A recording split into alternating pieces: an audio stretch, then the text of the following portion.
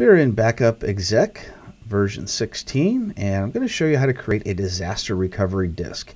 So what's great about a disaster recovery disk is that it allows you to boot from an ISO file that you've burned to a disk, and that disk will boot up into a version of an operating system that will take you right to the Backup Exec software so you can do a restore much more quickly. In cases of a bare metal restoration where your server is completely dead, you need to install on a new one, this can be a huge time saver, or in case all of your hard drives or your hard drive controller has gone dead.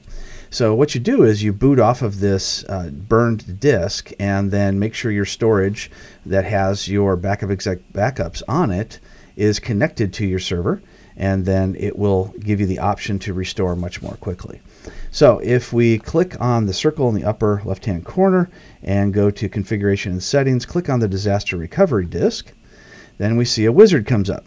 Just go ahead and click next. And we want to create a new simplified disaster recovery disk image ISO. That's the easiest way to do it. Go ahead and choose next. And we want to make sure that we check that we understand the requirements. The requirements are that we may have to have a restart in order to get this all to work properly. Go ahead and click next. And we continue on with our wizard here. There we go. Now it's asking for the location of where it is that we would like to do all of this. And we first need to install the Windows Assessment and Deployment Kit. Now it says for Windows 10 in this particular case because we're on Windows Server 2016 and they're going to be the same kernels. So go ahead and click Next.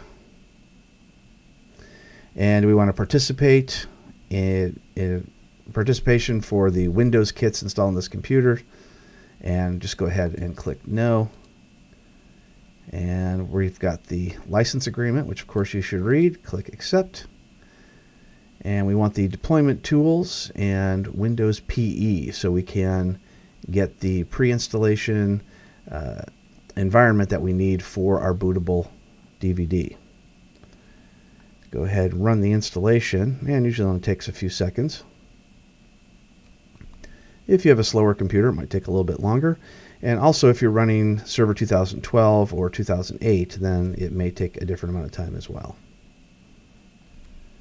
All right, it's all done. Let's go ahead and click Close. And now we can make sure we have 64-bit, which we do. Choose the correct language for you.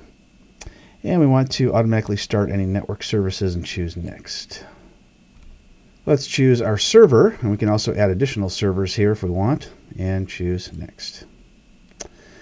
And we've got our network card, and that is selected. If there's no driver for it, then we'll click the Add Driver button, but in this case the driver is there, so go ahead and click Next. This next part shows the label option for the CD, but in reality it's going to be a DVD.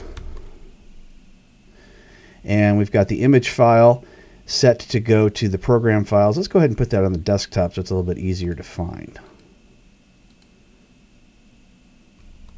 And that's it. Now let's go ahead and click Create Image. And this can take a little while, again, depending on the speed of your computer. All right, our disaster recovery image is done. Go ahead and click Next and Finish. Now let's go to our desktop and take a look for the file, and there is our file. So all you have to do now, if you're in 2012 R2 or 2016, is just choose to burn the disk image.